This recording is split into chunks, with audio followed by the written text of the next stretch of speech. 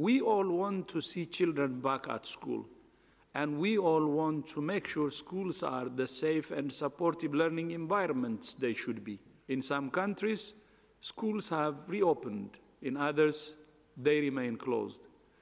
To support countries in every situation, UNESCO, UNICEF, and WHO yesterday published updated guidance on school-related public health measures in the context of COVID-19. The guidance provides practical advice for schools in areas with no cases, sporadic cases, clusters of cases, or community transmission. Given the devastating consequences on children, youth, and our societies as a whole, the decision to close schools should be a last resort, temporary, and only at a local level in areas with intense transmission.